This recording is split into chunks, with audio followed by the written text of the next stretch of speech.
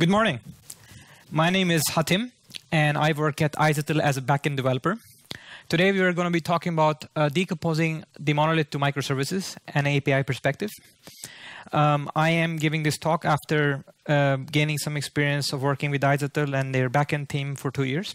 But these are still opinions that I have. So who of you have used iZettle before or know about it? All right. So just briefly, we are a fintech startup based here in Stockholm.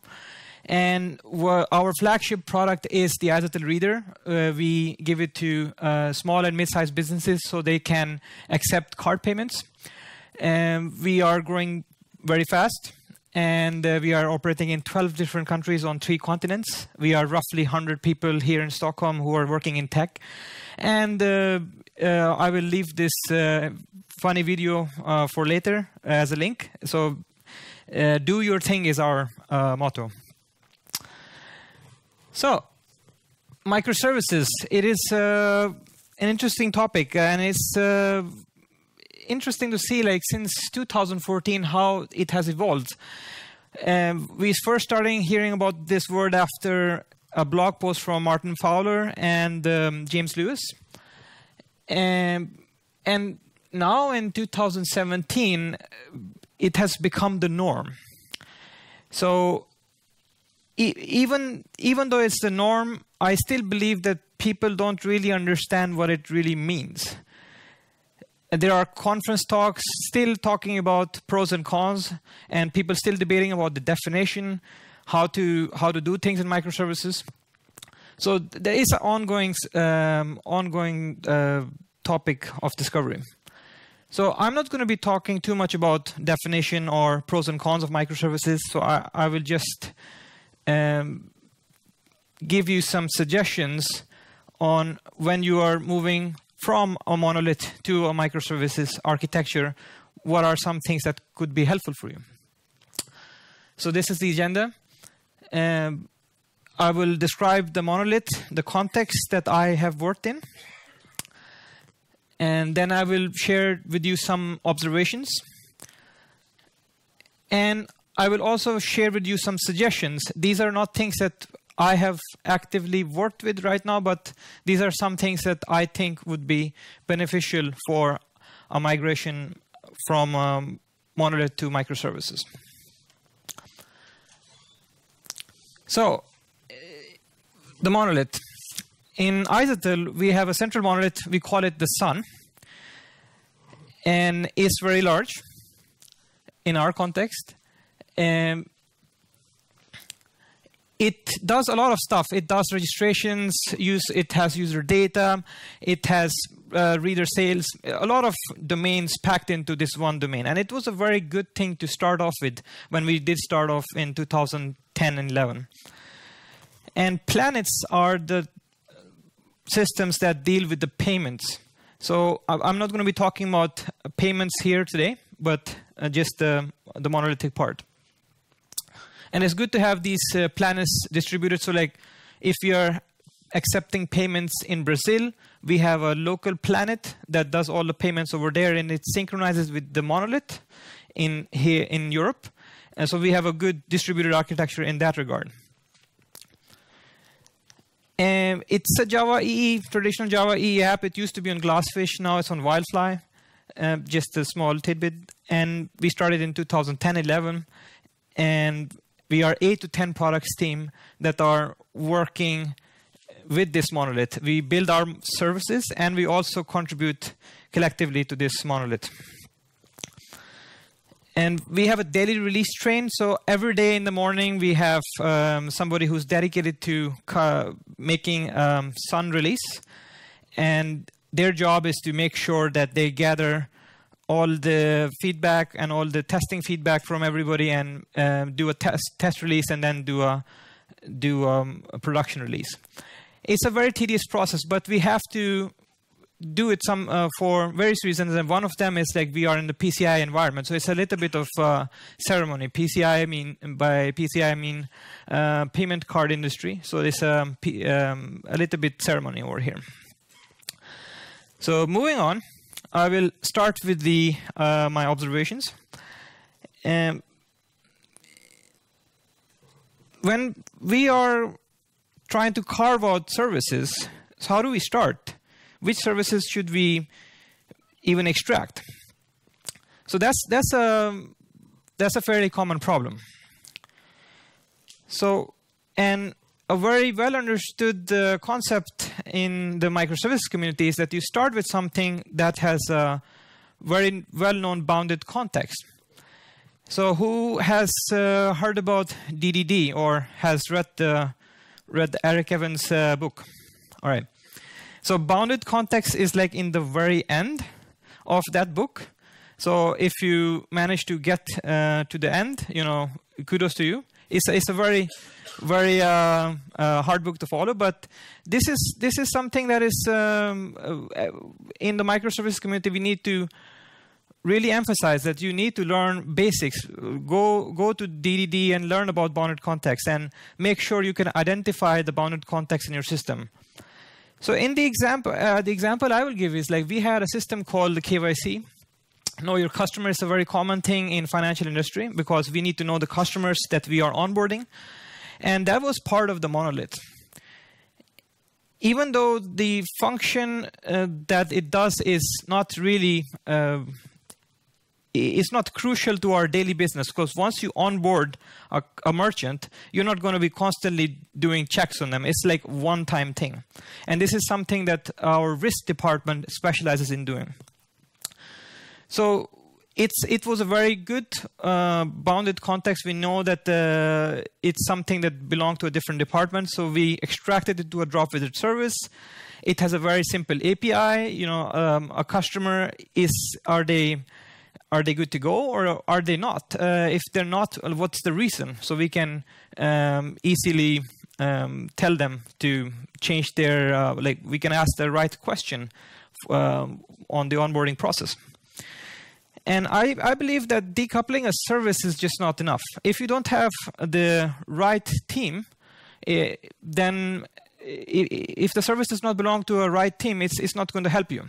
So it is definitely about organizational structure, but of course start with a well-defined boundary and then give it to the right team after extraction. So that's my first suggestion or first observation. City planner mindset. I've heard this notion of city planners. So what do city planners do? If I live in a city, I'm building like my own house. So I can hire an architect and I can hire builders and they can build a house as per my requirements. But I expect the city to give me some common utilities like roads, maybe like telephone lines, things like it could be postal service and etc. So we need to have people or teams that are with that kind of mindset, giving you that kind of infrastructure in a microservices enabled organization. So the problem that I have is like I have my services and there are so many other in my organization. How do we collaborate? How do we test together and how do we run them in prod? So the suggestion, observation that I have is that work with a city planner mindset. If you have a dedicated toolings and operations team, they can help you bring that infrastructure, bring that tooling to you. So that's what we have at least in iZettle. We have a team called Hops, it's Horizon and Operations. And they have given us, they have codified things for us. We have a Docker repository. So every new developer, when we onboard them, they check out that repo. Not only it helps them onboard to installing Docker for their environment, but we also have these Docker compose files that helps them bring up the entire infrastructure if they want to. It's very easy for them on first day, a developer can start all the microservices. I say all with a hysteric because if you have more and more microservices, a small laptop may not be able to handle them, but of course you can compose them however you want. I want a small subset of my services and I can conjure them up.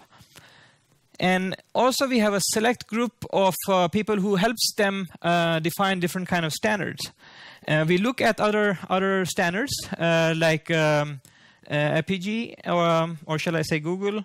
So that's kind of like looking at other people's city plans, other city planners. And this word, city planner mindset, is a deliberate word, because I don't think that the DevOps word has been, in my opinion, been misused. So people are just doing DevOps. There are DevOps teams. What does that even mean? I think this analogy is much better. Moving on, I will have some suggestions. These are things that we have been discussing. We haven't tried out ourselves. So, making pacts. So one of the problems when you are extracting services is that now you're going to change stuff. Now you're going to change your monolith, right? So how will you make sure that all the people who depend on you are going to be safe? Well, you can do a lot of testing, of course, but testing and integration testing and sort of like end-to-end testing is very expensive. And the more services you make, the bigger the problem is going to get. And of course, you can have different kind of API test suites and different kind of techniques. But the thing that I'm very interested in is consumer-driven contracts. So in a consumer-driven contract, consumer and like the provider together, they decide, okay, this is my contract. This is what we agree on. And in this particular example, I'm taking it from the Pact project. So you write it together, and it's some sort of executable thing, and then it acts as a unit test. So when provider changes their API, if they are not going to conform to the Pact, their CI is going to go red. And of course, the consumer can also go and, like, if the consumer wants to change the Pact, they have to talk to the provider. So you can say it is basically a communication pattern. We have that in iZettle, but not codified. Like, we do talk to our providers, and the consumers talk to the providers, but we don't have it codified. We talk to them, and that's very good. But in a large organization, it is not so easy to scale, as you may imagine. So do look at the Pact project. It's from realestate.com in Australia. It's an open source project, and I would definitely suggest to go to their convince page. Like so you can get there are lots of arguments for why you should use consumer-driven contracts and why you should use Pact. The next and last suggestion that I have is self-contained systems. And I heard about that 2 years ago at a micro exchange in Berlin from like very smart guy called Stefan Toklov. So the problem is that if we have a like the specific problem we would have in iZettle is like we have a monolithic admin, and that is doing a lot of stuff. It is doing reader sales management, it's doing user management, it's doing maybe some risk stuff and maybe some reports. And it's a lot of teams collaborate together to make that admin. It's a monolithic servlet GSP app. It works fine. But should we break it into micro admins? I think not. I think it should be more like self-contained systems where you build autonomous web applications and you focus on bounded context. Again, coming back to the DDD concepts.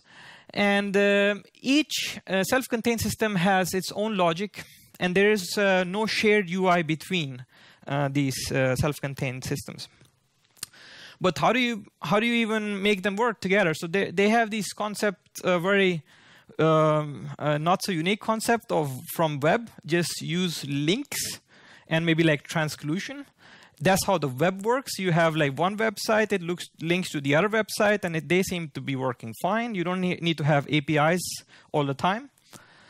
So that an API is optional, and that's API would be useful for your mobile clients perhaps, but if you're working strictly in web, then you don't really need API. And that's an interesting thought. And microservices are more versatile. Like there's a quote from one of the articles that I put in a link here. Microservices are more versatile, while self-contained systems solve problems specifically with the architecture and organization of large projects. So that is something to look out for. And here you can see in the diagram, like, you have different kind of bounded contexts, like search, invoicing, and they have their own web front end, and you can link them together. And of course, you can tie them together with a nice, consistent CSS, so they all look the same, but they are very, very different applications.